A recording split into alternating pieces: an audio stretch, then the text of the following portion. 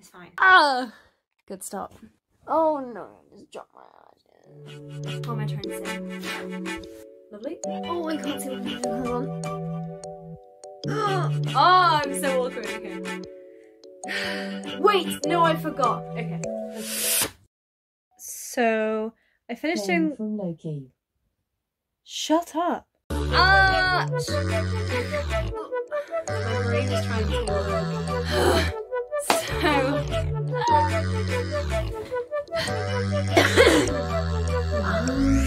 Hey guys, it's Ellie and welcome back to another YouTube video. So today I thought I'd bring you along on a cute little DIY journey, and I made Charlie's Valentine's Day present, so my camera's slipping. Oh my god! Oh my god! So I made him a little coupon, like, redeeming thing in a little box, and I made him some Mary bottles, and I thought they were really cute. It was super cheap and literally cost me about £1 per bottle, and it was so much fun. It did take a lot longer than I anticipated, so the video is very jumpy, but I hope you enjoy. Okay, I've got to slouch to get in the shot, but that's okay because I slouch anyway. So I'm going to start off by painting these wooden hearts. I'm going to take off my ring because I don't want it to get covered in paint.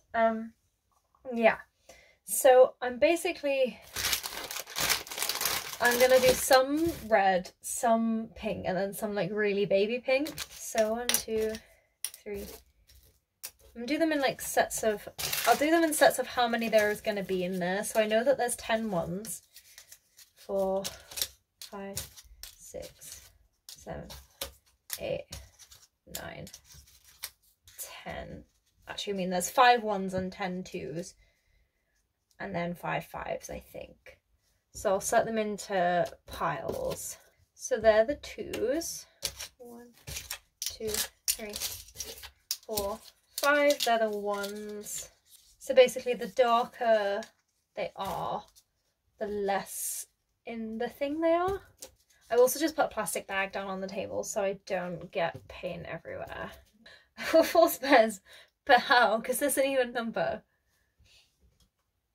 5, 10, 15, 20,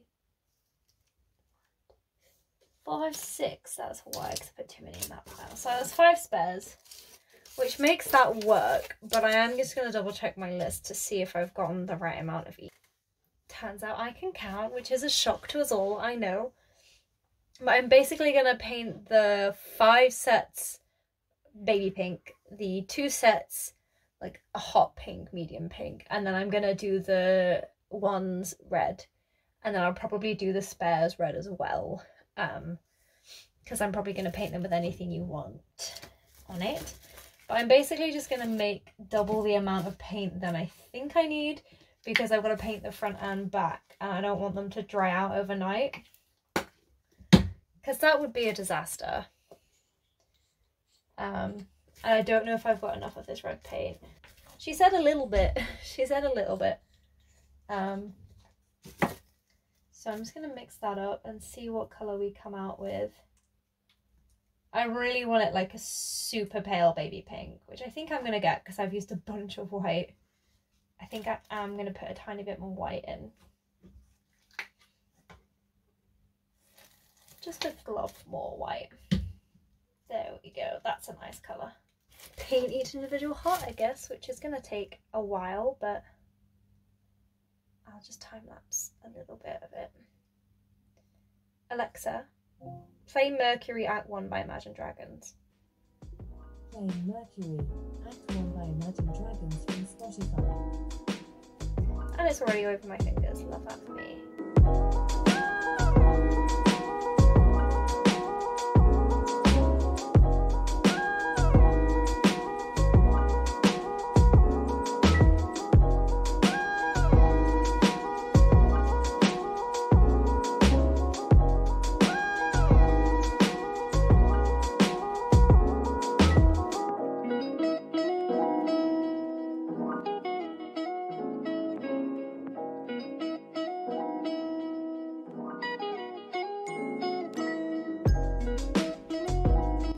This is literally going to be all over my hands.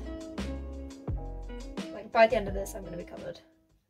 I'm basically just using the paint to stick it to my finger and then painting it on. So then I get less paint all over my hands.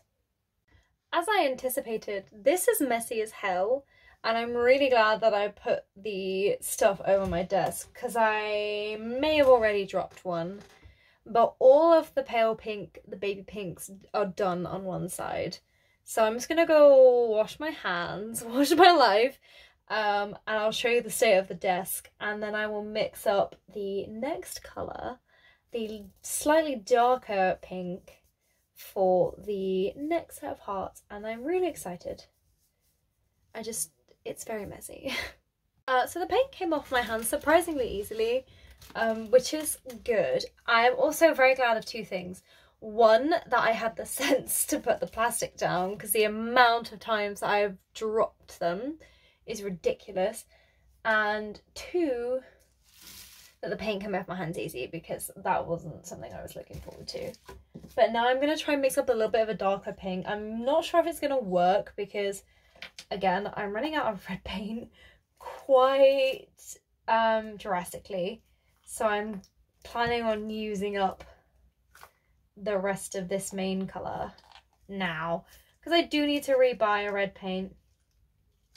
So I'm hoping that was enough, especially with the white, to keep that for tomorrow. I like that colour. These are the colours next to each other. Very nice.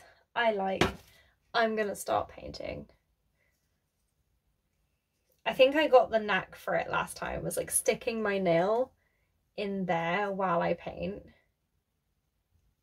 and trying to avoid my hands as much as possible, but let's be honest, I've got to hold it somehow. I should paint them in his favourite colours, but I'm going to do that now.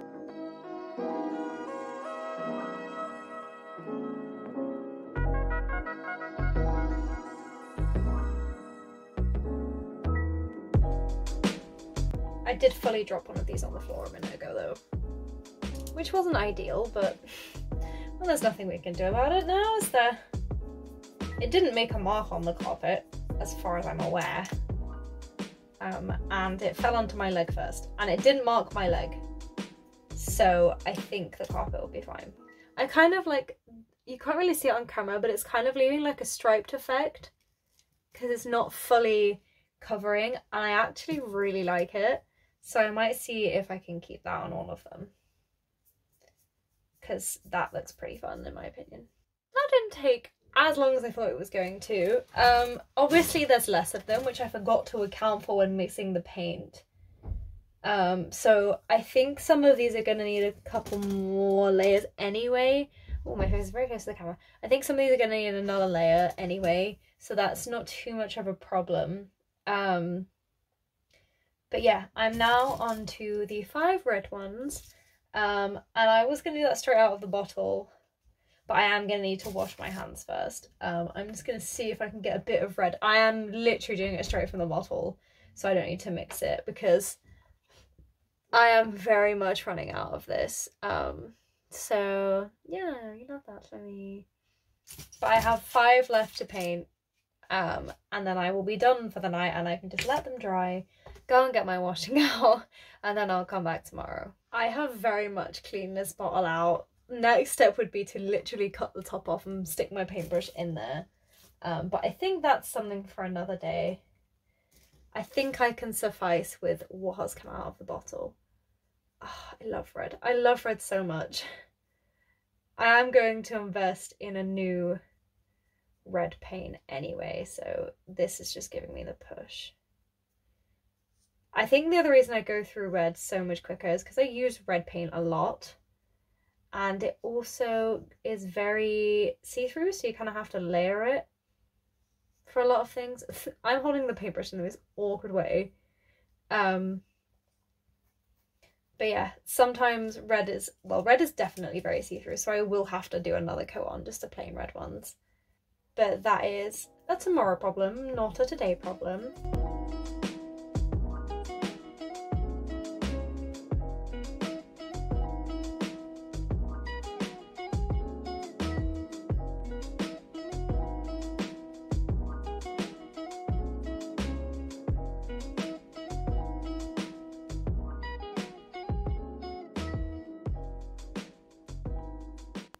I'm actually really enjoying this. This is quite relaxing. So this is the current state of my desk. I have all of the different colours. I have the bag with the paint palette, which is a plate in it. And I'm going to leave those for to dry and I'll be back again tomorrow. So back on day 2, my camera angle is all tilted because my ring light keeps falling over and I don't have the energy to try and fix it. So what I'm going to do is I'm going to try and remove the paint palette, one of my plastic plates. Oh, I think actually, oh, it worked. So I'm going to go ahead and finish painting off my little pink and red hearts. I'm going to paint all the backs of them and then I will come back and I will see you afterwards and then I'll talk about what I'm going to do next. Look at all the hearts. Finished the hearts for now. These ones are very streaky, so I will have to paint another layer on I think all of them because they are looking pretty streaky. But for now we're done. I'm gonna have to put my paint palette back into my plastic bag and then I will be done. Okay, so currently I have dry hearts, which is great. I've I've painted words. I was up all night last night taking my friend to the hospital and the whole painting process has been delayed for a couple days. But I have some dry hearts and some needed an extra layer, so they are currently wet. But I'm going to use this Posca pen to outline the edges and see how that looks. And if it goes terribly, I don't have a plan B, so I'm just going to do it anyway. I just finished the hearts. They're drying and they look really cute. I've got them in a little container. And now, turn into bad lighting. Now I've got this little box that has got the little bottles in. And now I'm going to paint this with the remaining pink paint. And I'm going to just go with like a coloured wash type vibe. Because I'm mixing the colours on the box, the container, whatever you want to call it. It's going to be kind of mixed in and kind of not, so I don't have an example to show you. I'll put a picture up here. That's what I mean, just like that. But yeah, that's the kind of style that I'm going for, so hopefully it works and I'll see you after I've done that because I really don't want to film myself painting again. I got a box. This is what the box is looking like right now. I'm going to have to wait for it to dry on the outside before I paint the inside. Which means I still can't get rid of my paint because there's a lot of spare and I don't want to just throw it away. So, gotta wait for this to dry. And while it dries, I am going to do the writing on all of the little hearts. So I'm just going to get along with that.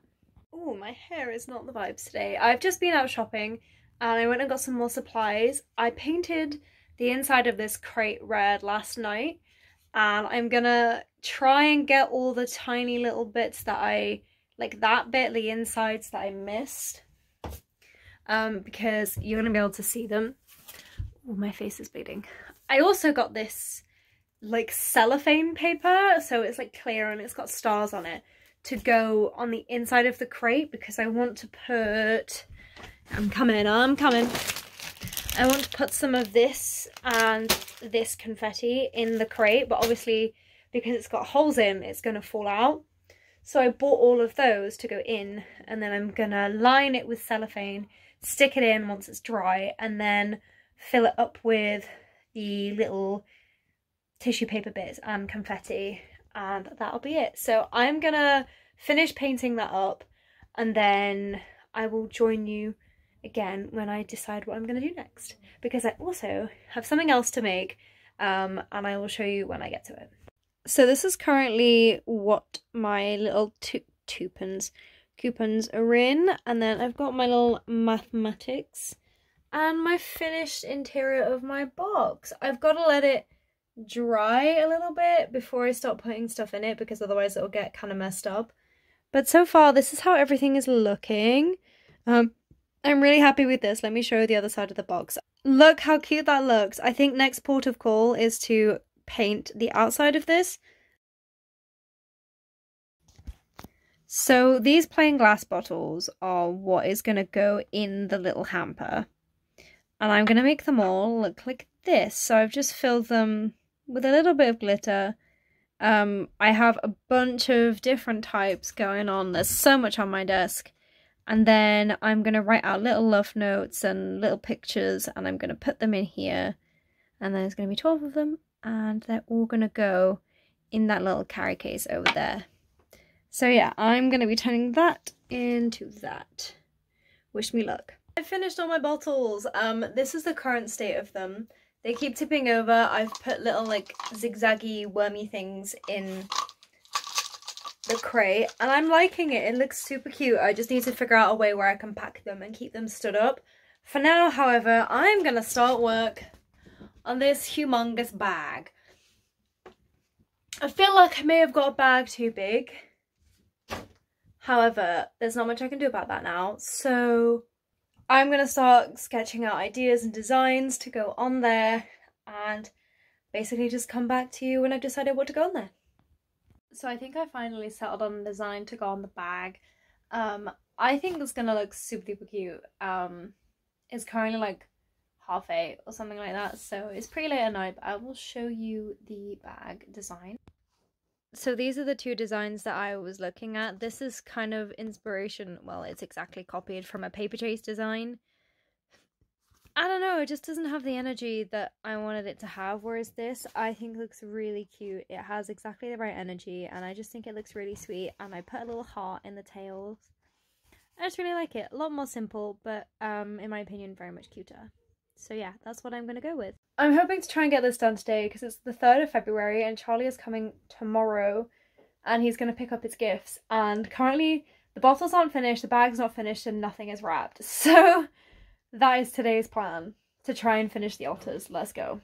So after painting the otters, the first layer looked like this. And then the second layer looked like this, which is what it currently looks like. And I'm now going to go paint it so it looks like this. So this is what a finished bottle looks like. I found these cute little heart stickers from Paper Chase, and then the little messages in there with all the glitter, and I think it looks really cute. I used like these different kinds of papers to write the messages on, and I'm thinking to probably make a little patchwork background to pop the otters on the bag. I think that might make it look super cute and really tie like the whole thing together, so like the bag is a part of a present. I think that would be really cute, so I'm going to go ahead and do that, and if I hate it, we cry. This is the final product of the bag. I think it looks really cute, and here's the aftermath. Very much fun. And then I have this gorgeous card that I have to write on. It's very cute. It's by Sarah Miller. But yeah, all the presents are inside the bag and wrapped. And then once I've finished the card, that is me done. So yeah, that's it. My camera is wobbling because it's balanced on my bed on my ring light, so I apologise for that the whole way through the outro. But yeah, that is the Valentine's Day DIY I did for Charlie this year, and if you found anything that you really liked, I've linked some of the products in the description below, some of the ones that I can find. But yeah, most of it was from the work, so just head into your local craft store and grab whatever you need.